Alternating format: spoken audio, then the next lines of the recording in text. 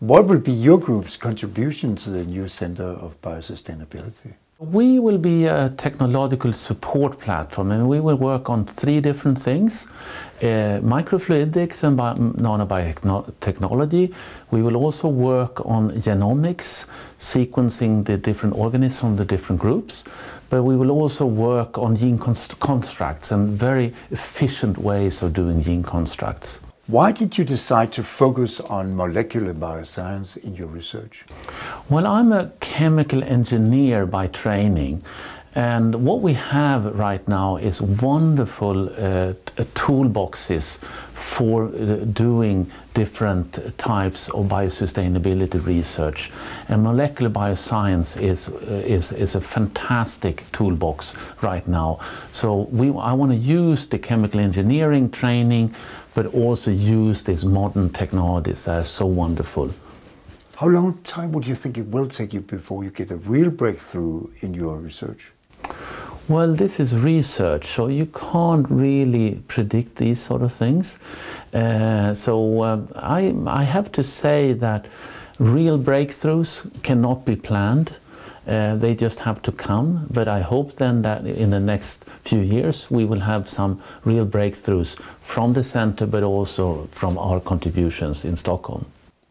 But could you say in which product line would you think it will come about when it does come about?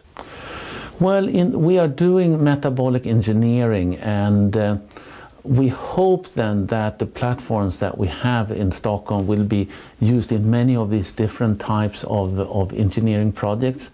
So I'm not sure which, I hope that we can make contributions to a lot of them.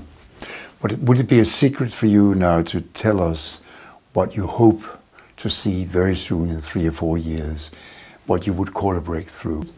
No, I think that a breakthrough in this field is that you can actually, in a more efficient way, produce in a biosustainable way new products. And also, I think it would be nice to move towards having the cell factory as a key element for producing basically all molecules that are interesting for society. Which oil-based processes do you expect to be replaced by bioscience in the near future?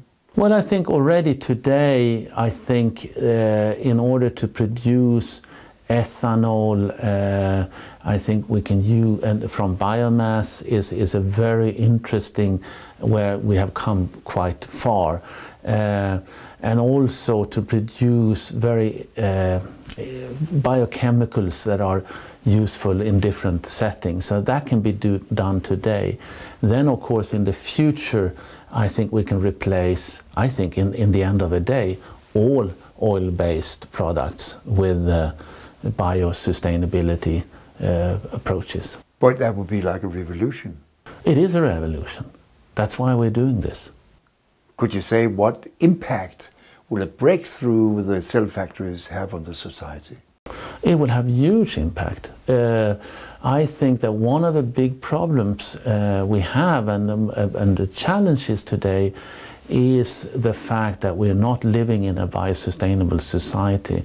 If we can achieve that by using the building blocks of life to produce the molecules that we need, it will have huge impact on society.